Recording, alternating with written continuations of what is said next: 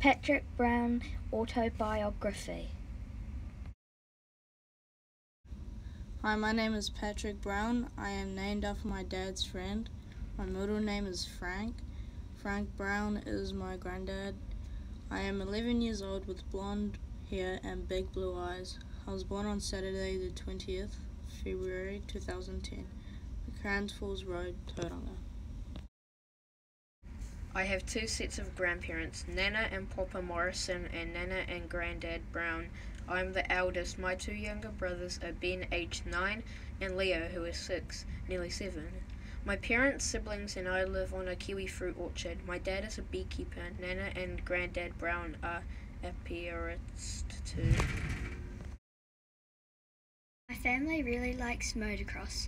My brothers are quite good at racing. Sometimes they race through the house too, but it's good they don't do that on their motorbikes. I enjoy buggy rides and being out and about. I like travelling at speed. I find it relaxing and exhilarating all in one. My parents were excited to have a healthy baby, but unfortunately things didn't go to plan. Once I was born, I spent a lot of time in the hospital. I was diagnosed with cerebral palsy, which means I struggle with muscle movement for walking, talking, and picking up things. It takes a whole lot of effort for my brain to tell my arms and legs how and where to move. It's like trying to move a spoon on the table by just looking at it. If it moves, chances are you did a lot of concentration. I have a big medical support team around me: speech therapists, physiotherapists, dietitians, doctors, and carers. I have goals like holding my head up and reaching for things. This might not seem much to you, but this takes a lot of effort for me. My eyesight isn't flash. I do enjoy seeing friendly faces close up, and sometimes I'll track someone or something across the room, especially if it shimmers and glows. My favourite colours are yellow, orange, and red. I have got good hearing and I am a very good listener. I can take in the emotions around me. If someone is grumpy, I get grumpy. If the other person gets grumpy because I'm grumpy, and it becomes a bad cycle. But it also goes the other way. If others are happy, I'm happy too. There are different degrees of cerebral palsy. Some people may only have a mild limp or a weak arm that is barely noticeable. Others can be more severely disabled as it affects the whole body. This can occur by being deprived of oxygen at birth or from a brain injury. Do you know the Gross Motor Function Scale, GMFCS, is used to measure mobility and movement? I am GMFCS level 5. This means I need the most help to move. I guess some of you need your parents to remind you to brush your hair or your teeth. I need someone to do this for me, as I don't want to go to school scruffy with bad breath. Do you know that every 3 days a baby is born in New Zealand with cerebral palsy, and 7 million people with cerebral palsy worldwide? Cerebral palsy is the most common physical disability in childhood. I went to Tauranga Play Centre and Country Kids Daycare. I went to TSS at Tauranga Special School from year 1 to 4. I started at Tauranga School as a year 5 and now I am a year 7 tall poppy. Starting at Tauranga School is one of my life's highlights. It was a bit scary starting. I didn't know anyone in my class.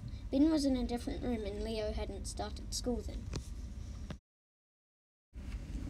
Adults were worried I would disturb class learning as I can cry loudly when upset. I love going to school. I have classmates that read and talk to me. I enjoy school so much I spend a lot of time laughing and singing. Other school highlights are doing art, music and working alongside peers.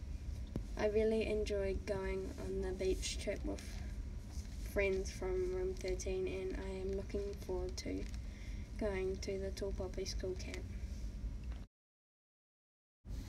I have moved house 3 times, once from McLaren Falls Road to Jensen Road and then to the house next door. My new home has a long ceiling hoist with junctions. It's like a train track on the ceiling. I am helped into a sling and attached to the hoist to move about the house. I like being in it.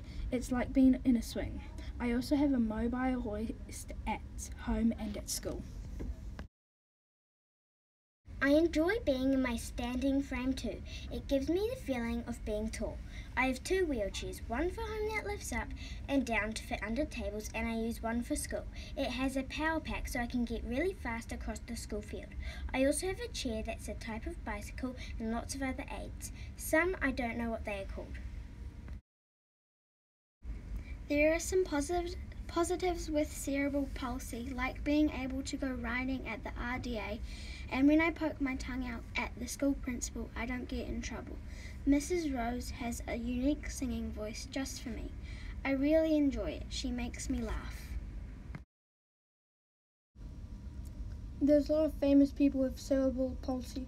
Christopher Nolan is an Irish poet who is unable to speak and virtually unable to move voluntarily. He uses his head as a pointer to type.